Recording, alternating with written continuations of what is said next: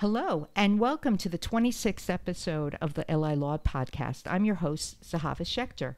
The premise of this podcast is to feature issues, developments, and topics affecting the law and how it relates to the 8 million of us who live and work on Long Island, New York, which includes Nassau, Suffolk, Queens, and Kings counties. If you live or work on Long Island, this podcast on local and state legislative and judicial decisions is for you. Our guest on this 26th episode is Paul Bugoni, Senior Underwriting Counsel for WFG National Title Insurance Company.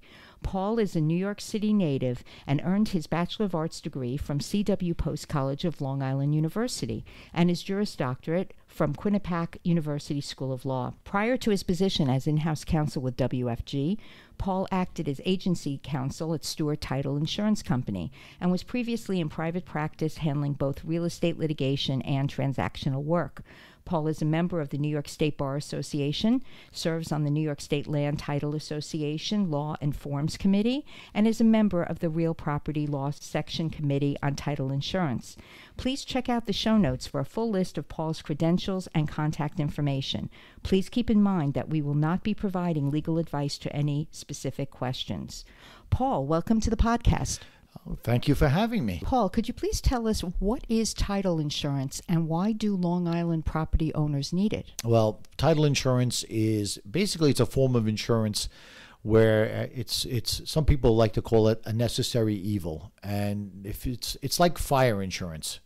You hope you never need it. Title insurance is that type of insurance that you purchase when you buy a house. Of course, for the vast majority, the overwhelming majority of people, purchasing a house, purchasing a home is the greatest single financial transaction they will ever make in their lifetimes. It is their investment. It's also applicable to condominiums as well, right? And to commercial real estate. Absolutely. Industrial, commercial, regardless. There is title insurance on virtually every type of property.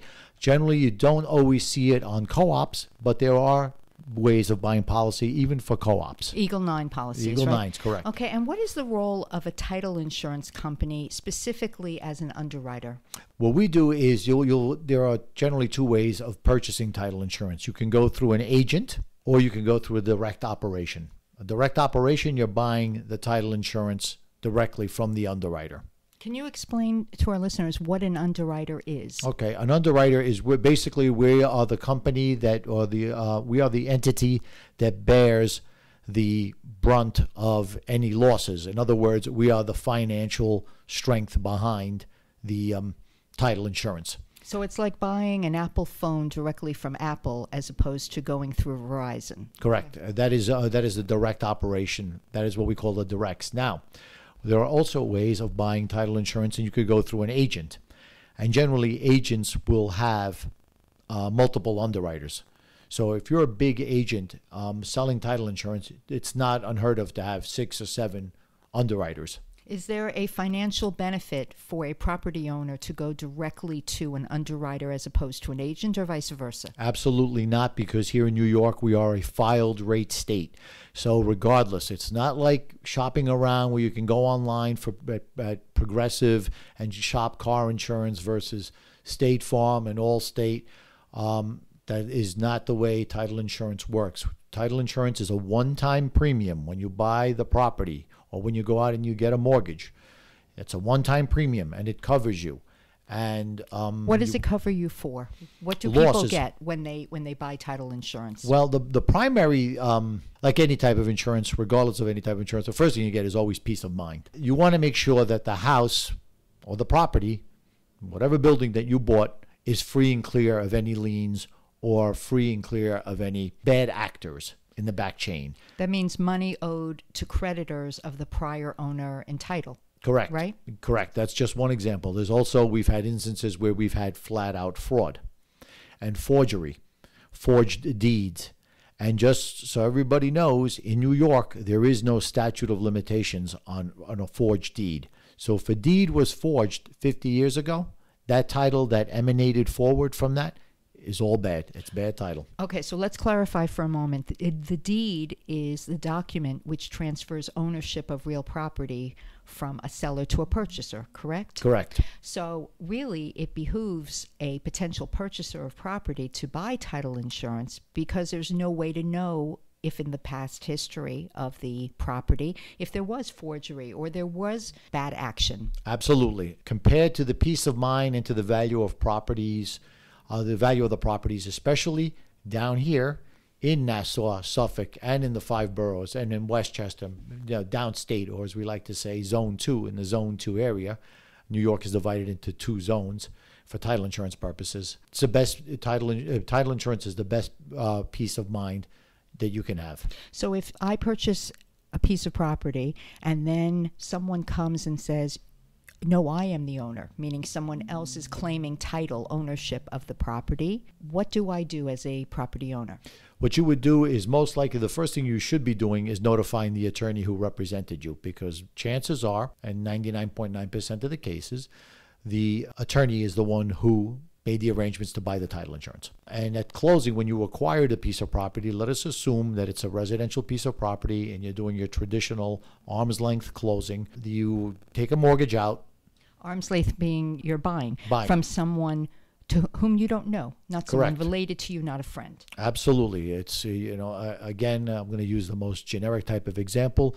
You want to buy a house in a certain area. You have kids like myself. I wanted to buy a house.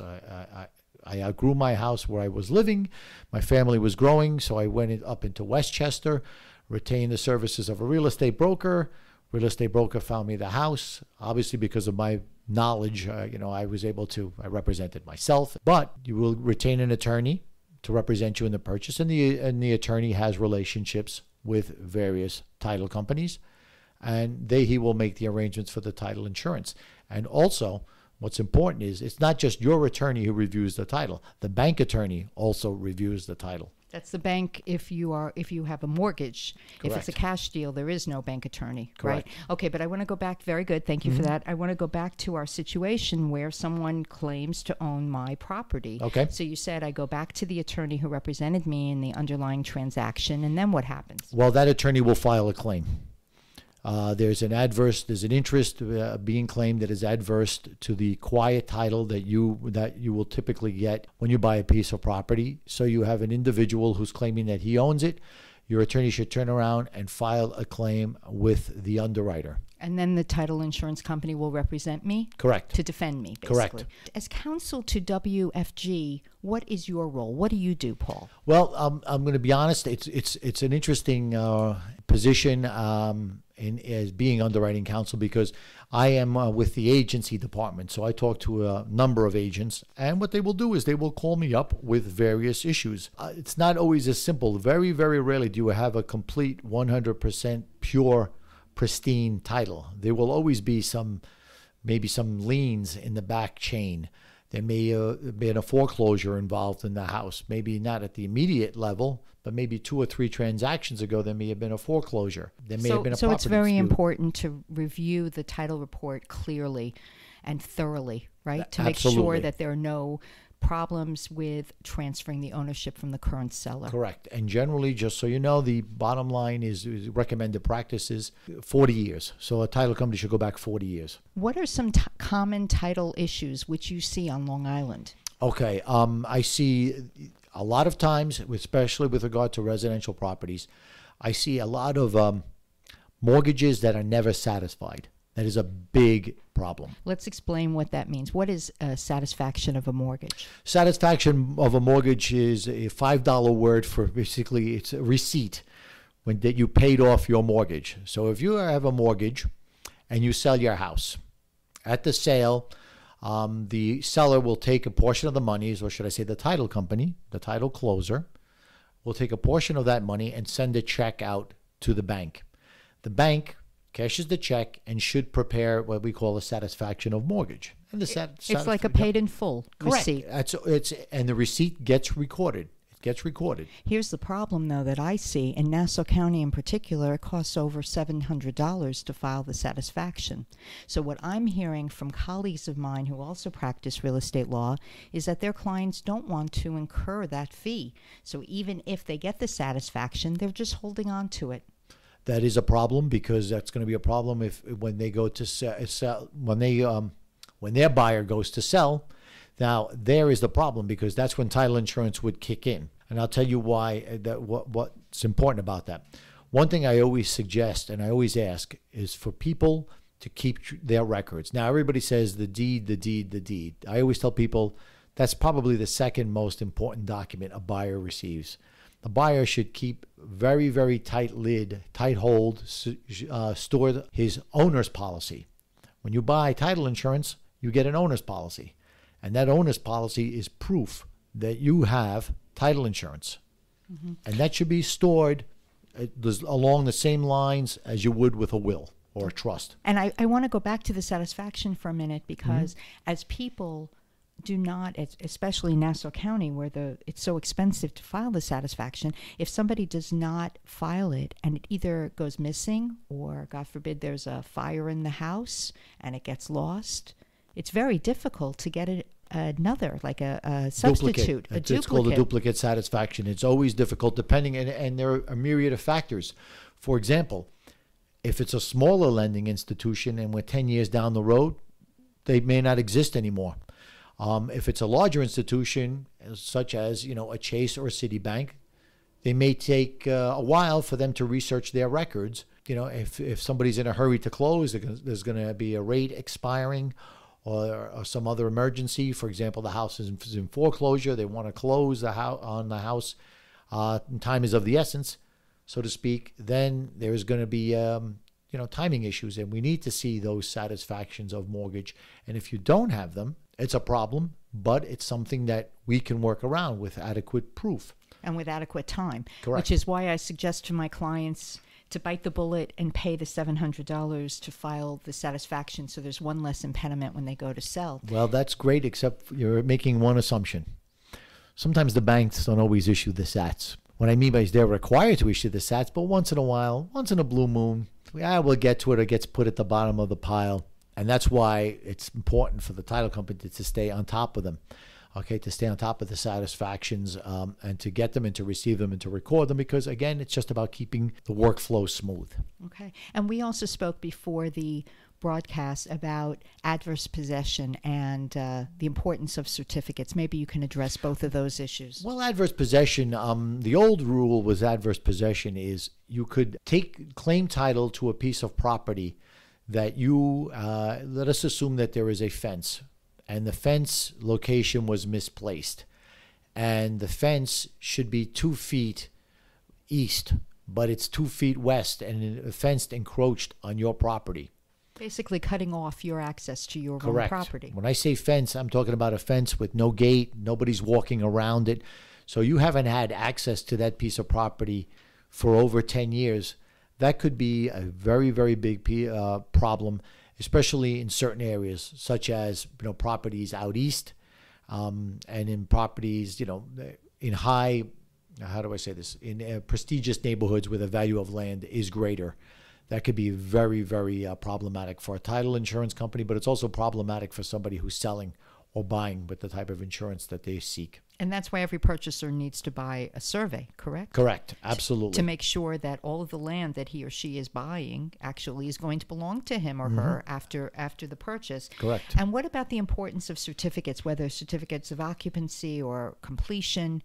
I see clients who put on extra bathrooms or extended the house and they never got a permit or a certificate, and that delays whatever they want to do, whether sell or mortgage. What is your advice there? Okay, my advice is, first off, whenever you do work, always consult with the local municipality and obtain the proper certificates. And even before you do the work, go down there and make an inquiry. I'm going to tell you a little story about my brother-in-law's house. I represented him.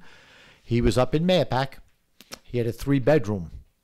Years ago, he expanded it. He made changes to the house, and it became a 4-bedroom. They called it a 4-bedroom, even though there was no separate bathroom. There was no bed in it. It was just a big room contained in the house. It was basically a playroom. But the town called it a 4th bedroom. And because it had a 4th bedroom, they wanted him to remove his septic tank and enlarge the septic tank, which was going to be about a $50,000 job. So ultimately, what satisfied the town was we actually, and this was fascinating, we cut a hole in the wall, and they called it a breezeway. But because there was a hole in the wall, it was no longer considered a bedroom. So we didn't have to change the septic tank. But it still went down as a 3-bedroom house, not as a 4-bedroom, because that's what he had a C of O. When he went to reapply, that's when the problem started. And then you were already in contract. The buyer was well away under the mortgage with his mortgage application, incurred costs like a survey, and he was able to. Thankfully, everything worked out in that instance, but it may not always end up that same way. Right. It makes sense to get your permits in order and your certificates in order before you go to sell property, certainly. And I wanted to ask you about something I was working on today, a file getting ready for closing, and the issue of restoration of taxes. Okay. So we have a lot of exemptions here on Long Island, whether for volunteer firefighters, for senior citizens who meet certain financial barriers, and they pay less tax. Veterans too. Veterans too, yes. There are a number of categories, and then they go to sell, and the purchasers may not have those categories, and yet how do they know what their taxes will be and when the county will restore the taxes to the original full amount? Well, one thing that a title report, okay, I'm just going to get a little technical now, so please bear with me. When you order title, the first thing you do is obtain a title report. And the report will set forth various items. It'll tell you about back liens, back mortgages, if the seller has any judgments on them, if the buyer has judgments on them, because the bank wants to see if the buyer has any judgments on them. Another thing they will receive is what we call departmentals or municipals. And it will be the certificates of occupancy, the certificates of completion, and there'll also be what we call a tax search. And that is very important for the attorneys to look at the tax search, because if there is an exemption, you want to make sure that exemption, okay, at the time of sale, it will probably be removed, most likely be removed, and you want to be able to advise the client as to the hit they're going to ultimately take. Ultimately, Okay. when the county picks up on the change of owners. When the county picks up on the change of owners, or again, if you have a bank where they are escrowing your taxes, the banks may soon hit the mortgagor up for a big increase because the town finally got around to removing the restored factor on the taxes, and you're paying, now you have no exemptions, you're paying the full ride, so to speak, on taxes, and the bank will escrow for those. And now we're going to move to a segment I call What is on Your Desk, a recent matter which you can use to illustrate a teachable legal moment to the listeners. And I think what we're going to talk about is the anti-flip taxes. Right now in New York, making its way through the Assembly and the Senate is a bill which will basically make it not illegal, but it will there'll be a tax on 1 to 5 family residential properties where the property is sold. If it's less than 1 year, it's a 20% tax. And if it's less than 2 years, it's a 15% tax. What they want to do is basically they are looking to, and of course there are several exemptions. So if you're listening to this, don't go crazy just yet. For example, if you're a builder and you built a new house, obviously that tax will not apply to you.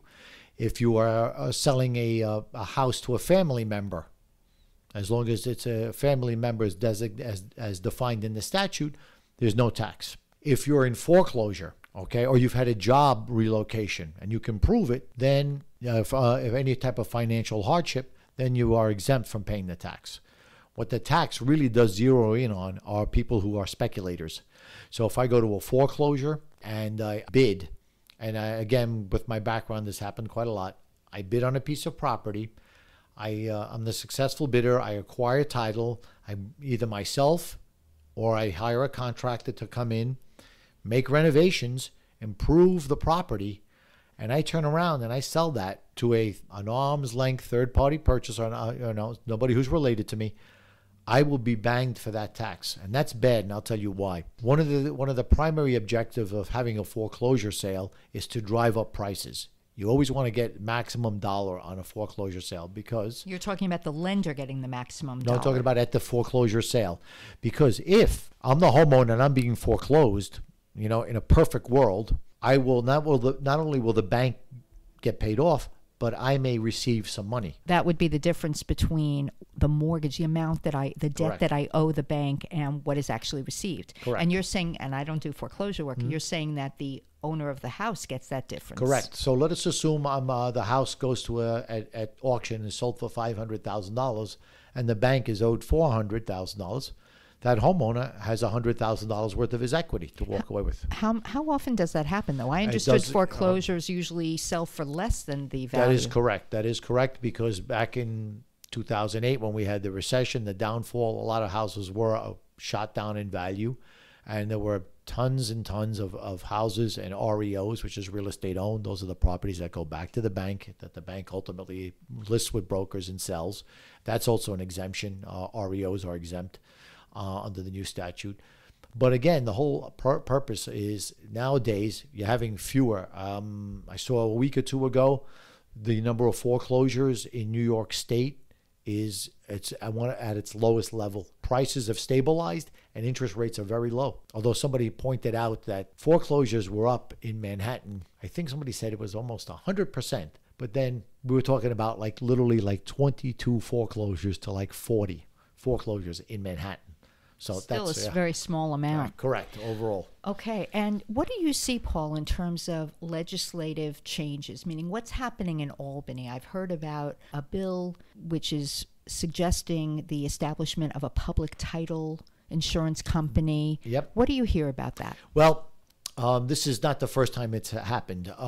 Just for everybody out there, there is one state in the country that has a state-run title insurance, and that state is Iowa. The other 49 states have companies such as WFG and other companies that provide the title insurance. Back in the mid-2000s, there was something that we called the Brodsky Bill, which was a bill in which the New York State would take over the issuance of title insurance. And that bill ultimately was never really voted on or defeated or went away on its own because New York State, I think once they started doing a little bit of homework, realized the scope of what it takes to insure title, the voluminous records that have to be researched, the amount of work, just the general amount of work that goes into reading a title and clearing a title and getting to the title and getting to the table and then following up. But now, again, it's like everything else. It always comes back. And now there is an assembly person who introduced a public option. He's not saying that New York State is going to take over all the entire industry. He just wants to introduce a, quote, public option. And there is a bill right now to study the public option. And it's interesting because it mentions the composition of a board, but on this board, no one from the title insurance industry is allowed to be on this board. From the private title insurance industry. Correct. I understand what you're saying. What is it? What would be the difference between a public title insurance company and a private? Meaning, are there pros or cons to the consumer, to the homeowner? Absolutely, the quality of service. As I said, there's one thing I said it out, and you had posed a question before. Is there a difference in pricing between various underwriters? And the answer is no. We are all a filed rate state.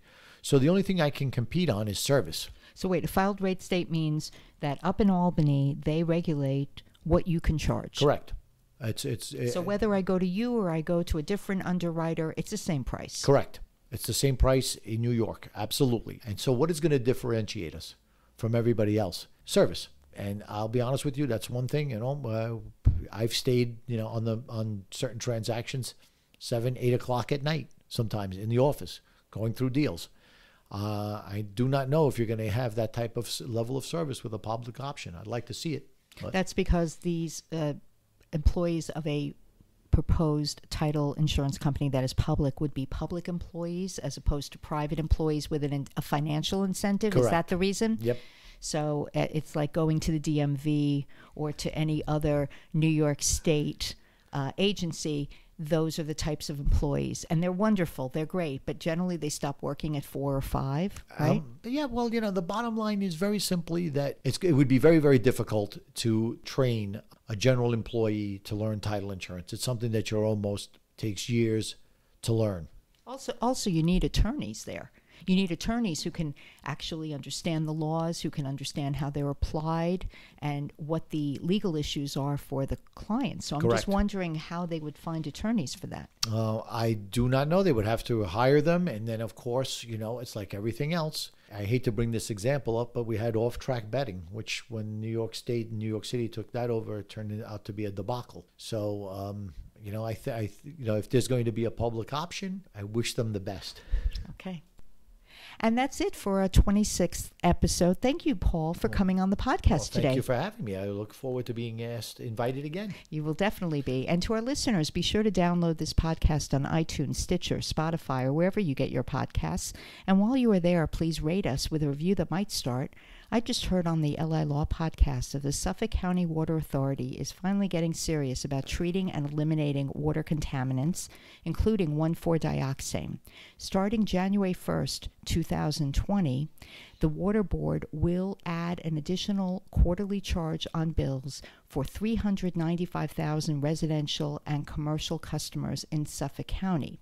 On November 21st, 2019, the Water Board unanimously approved a fee in the sum of $177 million over the next 5.5 years to clean the water. And that will mean that customers in Suffolk County will pay an additional $80 per year, or $20 per quarter, to implement the treatment of toxins in the Suffolk County water system.